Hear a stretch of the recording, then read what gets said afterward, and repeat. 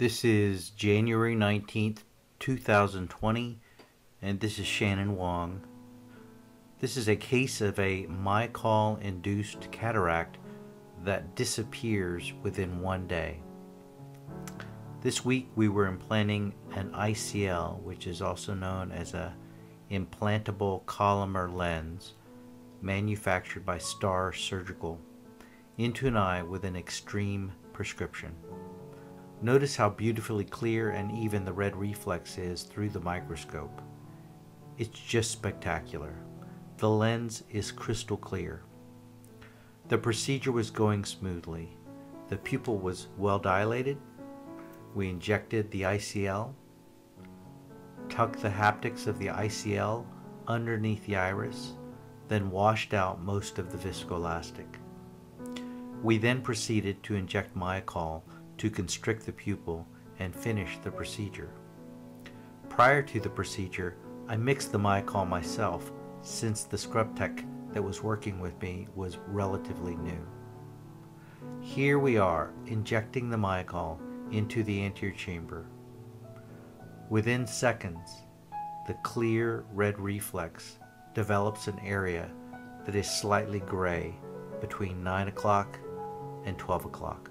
Then, over the next minute, we observe an almost snowflake-like pattern of gray diffusely forming underneath the anterior capsule. My first thought is, that looks like a cataract. But I haven't touched the lens capsule with any of the surgical instruments. It can't be a cataract. It can't be a cataract. Then my second thought is maybe some particulate from the Miochol is layered on the anterior lens capsule. So let's try to wash it off the anterior capsule. No joy. So we fine focus the microscope and quickly go through the 5 stages of grieving: denial, anger, bargaining, depression, then ultimately acceptance. This is a cataract. We have caused a cataract in a perfectly normal lens as a result of our surgery. I have seen tens of thousands of cataracts, and this is definitely a cataract. So the case concludes, and I have to tell the patient after he leaves the operating room, I don't know how it happened, but you now have a cataract that might need cataract surgery. Would you mind checking your vision from the eye that we just placed the ICL and which has the cataract? How do you see, I ask. He says, I see great. Okay, we'll check you tomorrow. So here is his eye the next day as seen through the slit lamp. The anterior subcapsular cataract that was there at surgery has thankfully disappeared. His lens is 99% back to normal. His vision is great. He's happy. His refraction is plano plus a quarter at 80, yielding 20/25 to 20/20 vision. This is 16 hours after the surgery. So what happened? How did he get a cataract? Miochol comes packaged in 2 components. A vial of 20 milligrams of Miochol, which is acetylcholine chloride powder, and a 2 milliliter diluent fluid. What exactly is in the diluent?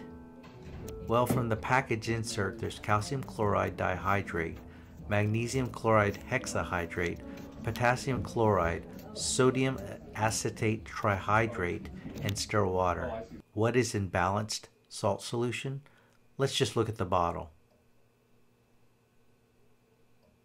When I constituted the Miochol powder, I used balanced salt solution. I did not use the 2 milliliter diluent included with the Miochol powder. My logic was that the eye is full of balanced salt solution during surgery that we place prior to placing the Miochol. So we should be able to mix the BSS with the Miochol powder to create the injectable form of Miochol to inject into the anterior chamber. The lesson here is that mixing Miochol with BSS is not advisable. Always use the 2 milliliter diluent included in the Miochol packaging. Never use BSS. The silver lining here is that the cataract that is induced is temporary and resolves in less than 1 day. Thank God. Praise Jesus! A quick internet search shows that the tonicity of Miochol in BSS must be different than the tonicity of Miochol in the 2 milliliter diluent.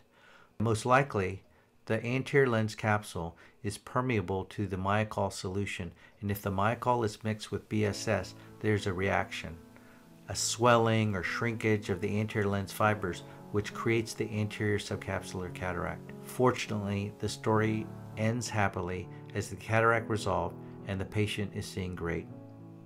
Thank you for your time and attention, and have a wonderful day.